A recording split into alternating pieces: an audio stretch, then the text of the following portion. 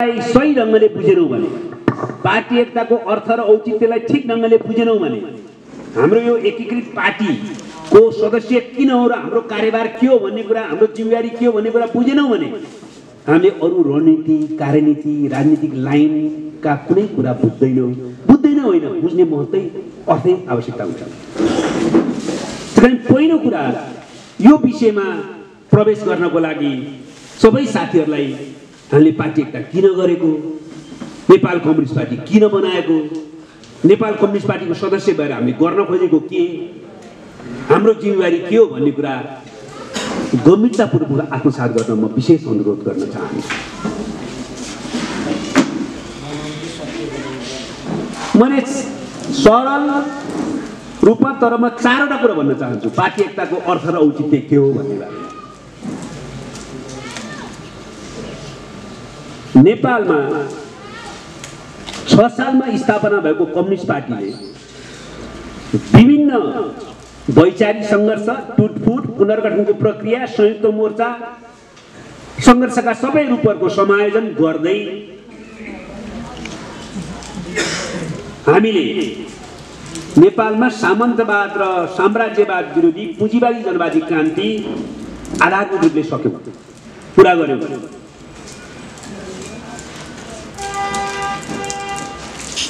अब त्यसलाई ती उपलब्धिहरूलाई संस्थागत गरेर नयाँ संविधान पनि बनायौं, सङ्घर्ष पनि हाम्रै नेतृत्वमा गर्यौं, हाम्रै नेतृत्वमा ती सङ्घर्षका उपलब्धिहरूलाई संविधानमा राख्यौं। अरू त्यो संविधानलाई क्रियान्वयन गर्दै फेरि क्रान्तिको दिशातिर अगाडि बढ्नको लागि कम्युनिस्टहरूकै हातमा नेपाली समाजको, नेपाली राज्यको, नेपाली क्रान्तिकारी आन्दोलनको नेतृत्व राखिराख्ने जरुरत थियो। त्यसो गर्नलाई पार्टी एकता अनिवार्य थियो। त्यसकारण पहिलो पार्टी एकताको औचित्य के हो भने नेपालको क्रान्तिकारी आन्दोलनको, नेपाली सामाजिक आर्थिक रूपान्तरणको प्रक्रियाको नेतृत्व फेरि नेपाली कम्युनिस्ट आन्दोलनकै हातमा लिइराख्नका निम्ति, नेपाली कम्युनिस्टहरूले नै नेपाली क्रान्तिकारी आन्दोलनको नेतृत्व गरिराख्नका निम्ति हामीले पार्टी एकता गरेको। यो पार्टी एकता नगर्ने हो भने यसको नेतृत्व नेपाली कम्युनिस्टहरूको हातमा वैधानिक रूपमा आउँदैन थियो र अहिलेको नेतृत्व वैधानिक हुनुपर्छ। किनभने हिजो त हामीले सडकबाट जनयुद्ध गरेर जनसङ्घर्ष गरेर संयुक्त मोर्चा गरेर पनि नेतृत्व लियौं। अबको नेतृत्व भनेको त्यसरी हुँदैन। हाम्रै नेतृत्वमा संविधान बनायौं भने त्यो संविधानलाई कार्यान्वयन गरेर शान्तिपूर्ण प्रतिस्पर्धाकै बाटोबाट समाजवादको आधार तयार पार्ने र समाजवाद निर्माणको दिशातिर पहल गर्ने भनिसकेपछि अबको नेतृत्व चाहिँ हामीले वैधानिक ढङ्गले नै लिनुपर्छ। राज्यको नेतृत्व, समाजको नेतृत्व, त्यो वैधानिक ढङ्गले राज्य र समाजको नेतृत्व दिनको निम्ति पार्टी एकता नगरिकन सम्भव थिएन। पार्टी एकता नगर्ने हो भने यो राज्यको नेतृत्व चाहिँ बुर्जुवा वर्गको हातमा हाल्ने, पुँजीपति वर्गको हातमा हाल्ने। त्यसकारण परिवर्तनको नेतृत्व हामीले गर्ने, संविधान निर्माण कार्यको नेतृत्व हामीले गर्ने। अब क्रान्तिलाई निरन्तर दिन गर्नुपर्ने नेतृत्व चाहिँ हाम्रो हातमा नआउने र संविधान क्रियान्वयनको नेतृत्व पुँजीपति वर्गको हातमा जाने काम भएपछि ठुलो विडम्बना हुन्छ। त्यसकारणले यतिखेर पार्टी एकता अनिवार्य थियो, किनभने नेपाली कम्युनिस्टहरूकै हातमा नेपाली क्रान्तिको नेतृत्व कायम राखिराख्न जरुरत थियो। त्यसको निम्ति वैधानिक नेतृत्व नै हाम्रो हातमा हुनु पर्थ्यो। त्यसको निम्ति पार्टी एकता अनिवार्य प्रक्रिया थियो। त्यसकारण पहिलो कुरा क्रान्ति र नेतृत्व, यसलाई केन्द्रमा राखेर पार्टी एकता बनाउनु पर्यो। क्रान्ति अगाडि बढाउनै छ, त्यो क्रान्ति कम्युनिस्टको नेतृत्वमा मात्रै हुन्छ। कम्युनिस्टहरूले फेरि पनि क्रान्तिको नेतृत्व गरिराख्ने हो भने पार्टी एकता अनिवार्य छ भनेर लिडरसिपको सवाल, क्रान्तिको नेतृत्वको सवालमा विचलन आउन नदिनु, क्रान्तिको नेतृत्व कम्युनिस्टकै हातमा रहिराखोस् भन्नका निम्ति र कम्युनिस्टकै नेतृत्वमा क्रान्ति जारी राख्नका निम्ति हामीले पार्टी एकता गरेको पहिलो। फेरि पार्टी एकतालाई यो उचाइबाट र यो गहिराइबाट नबुझ्ने हो भने हामी कम्युनिस्ट पार्टीका नेता कार्यकर्ता हुँदैन। पहिलो कुरा। दोस्रो कुरा, युवा साथीहरू पनि हुनुहुन्छ आज गम्भीरतापूर्वक सुनिदिन म अपिल गर्न चाहन्छु र सबै साथीहरूले यो नयाँ पार्टी एकताको प्रक्रिया पछाडि यो विषयलाई ठिक ढङ्गले बुझ्न जरुरी छ। दोस्रो कुरा, 6 सालमा हामीले जुन पार्टीले कार्यदिशा तय गरेको थियो क्रान्तिको, सामन्तवाद र साम्राज्यवाद विरोधी जनताको जनवादी क्रान्तिको कार्यदिशा, त्यो त आधारभूत रूपले पुरा भइसक्यो। त्यही कार्यदिशाद्वारा आजको नयाँ ऐतिहासिक चरणको क्रान्ति सम्पन्न हुन सक्दैन। आज नयाँ क्रान्तिको कार्यदिशाको माग परिस्थितिले गरेको छ। त्यसकारणले सबै कम्युनिस्ट क्रान्तिकारी एक ठाउँमा बसेर नयाँ वैचारिक राजनीतिक कार्यदिशा तय गरेपछि मात्रै, वैचारिक राजनीतिक कार्यदिशाको नयाँ संश्लेषण र विकास गरेपछि मात्रै हामी क्रान्तिको फेरि नेतृत्व गर्न सक्छौँ। त्यसकारणले दोस्रो काम यो पार्टी एकता किन गरे भन्दाखेरि आजको नयाँ ऐतिहासिक चरणको क्रान्तिको कार्यदिशा हामीले विकास गर्नु छ। किनभने 6 सालको कार्यदिशा सकियो। 6 सालको जनवादी क्रान्तिको कार्यदिशा लागू गरिएमा हामीले आधारभूत रूपमा। त्यही कार्यदिशाले क्रान्ति अगाडि बढ्दैन।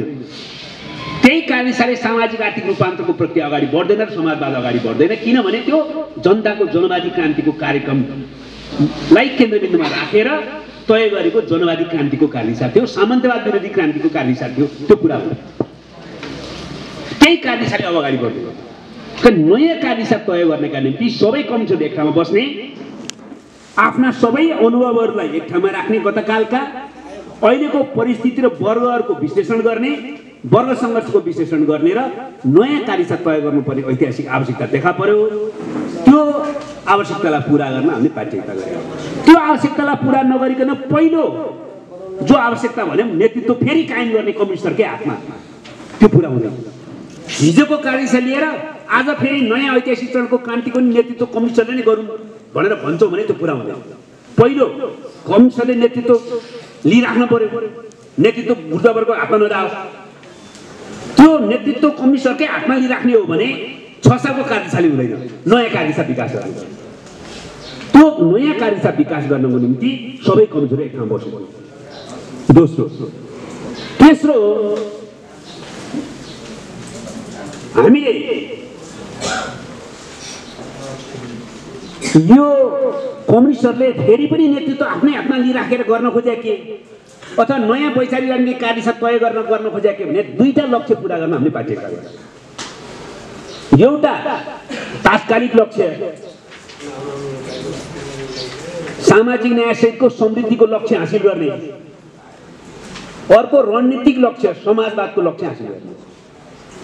अहिले जो हामीले परिवर्तन ल्यायौँ, यो परिवर्तनलाई राजनीतिक क्षेत्रमा मात्रै सीमित राख्यौँ भने आम जनतामा ठुलो निराशा पैदा हुन्छ र यत्रो ठुलो राजनीतिक परिवर्तन जसले 10,000 बन्दी बलिदान दियो, त्यो बलिदान दिएर यत्रो सङ्घर्ष गरेर प्राप्त गरेको राजनीतिक परिवर्तनले राजनीतिक क्षेत्रमा केही अधिकार र उपलब्धि त दियो, तर त्यसबाट हामीले हाम्रो पोल्टामा, हाम्रो काखमा, हाम्रो जीवनमा के पायौँ त भनेर जनताले प्रश्न गर्दा त्यसको समाधान दिन सकेनौँ, उत्तर दिन सकेनौँ।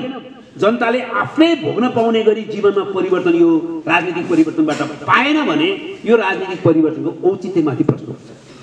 त्यसै यत्रो राजनीतिक परिवर्तन किन गरे त? 10,000ले बलिदान किन दिए त? हामी पनि यसमा किन लाग भने त?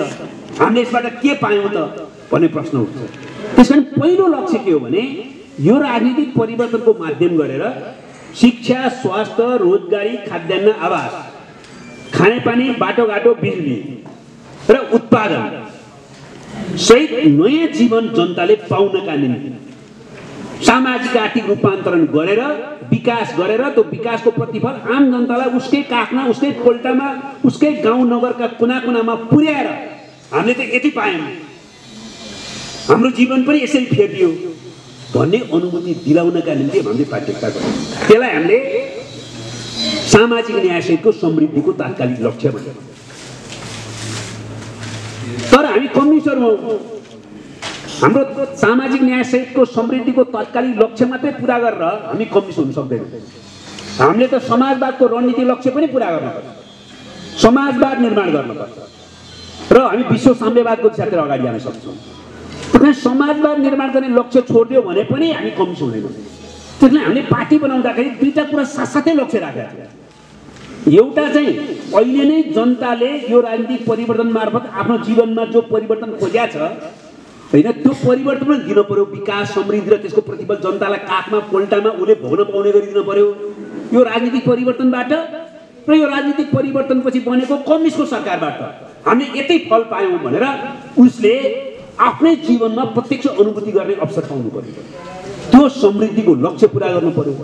तर त्यति मात्रै पुरा गरेर भएन, हामीले चाहिँ अन्ततः समाजवाद निर्माण गर्नु पर्यो। मजदुर वर्गको वास्तविक मुक्तिको र मानव जातिको अन्तिम मुक्तिको निम्ति समाजवाद र संविधानमा पुर्याउनु पर्यो। त्यसकारण यो दुईटा लक्ष्यलाई केन्द्रबिन्दुमा राखेर त्यसलाई पुरा गर्नका निम्ति पार्टी एकता गर्यो। त्यसलाई पुरा गर्न नयाँ वैचारिक राजनीतिक दिशा चाहियो। त्यो नयाँ वैचारिक राजनीतिक दिशाले मात्रै हामी ऐतिहासिक नयाँ सन्दर्भमा फेरि नेतृत्व गर्न सक्छौँ। त्यस कारण त्यो नेतृत्वको लागि नयाँ वैचारिक राजनीतिक दिशा, त्यो वैचारिक राजनीतिक दिशा मार्फत हामी दुईटा लक्ष्य पुरा गर्ने हाम्रो पहल कदम अन्तर्गत यो पार्टी एकता गरियो।